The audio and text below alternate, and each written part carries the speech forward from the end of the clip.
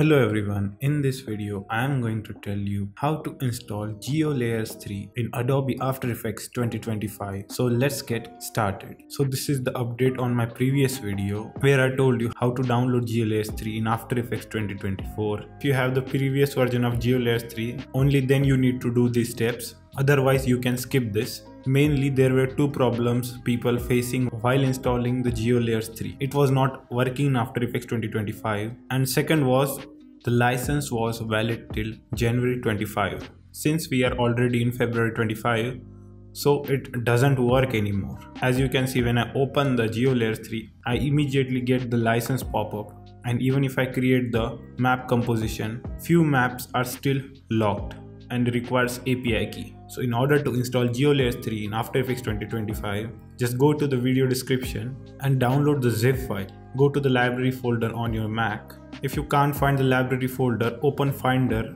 and press Command-Shift-G and go to this location.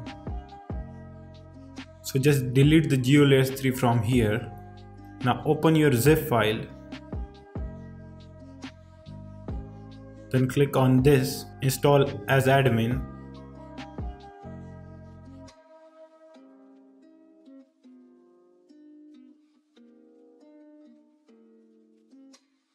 Now just take this GeoLayers 3 folder and paste it into the extensions folder. I installed it in After Effects 2024, but later that day I updated my After Effects to 2025 version and it's still working fine. So after doing this, just restart your After Effects, go to the Windows and open GeoLayers 3. And as you can see, it's working absolutely fine and you don't get that warning anymore. So that was it for today's video guys. I will see you next time.